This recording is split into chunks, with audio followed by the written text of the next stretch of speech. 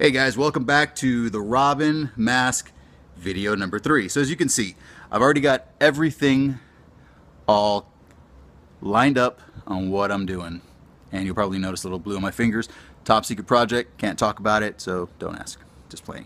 So here we go. So I already have it and I started a little bit of the cut. So again, we've all attended kindergarten with varying levels of success. And I'm just going to start cutting into it. Now, I recommend you don't use your very best shears or scissors because this thing is really hard. So you're going to want to use, I don't want to say a pair of throwaways, but something that it's going to get a lot of use out of. Don't use your best ones or your mom's best ones because she'll be really irate when she finds out they're dull.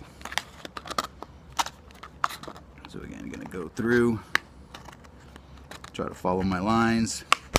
And this thing curves a lot, so just be prepared for that. And that's honestly why I said to use the Dremel, because the Dremel will smooth out all the little nicks that we're gonna have that we find while we're making this thing. And I think that I got it. Baby attachment right there. So yeah, not too bad. First step in the cowl. Now I might want to take it in a little bit more through here and kind of flatten out the mask, or I might leave it this way. I kind of like it. Actually, I really do like it that high.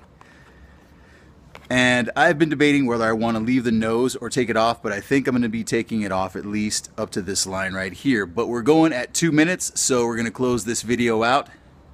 Number 4 coming up soon.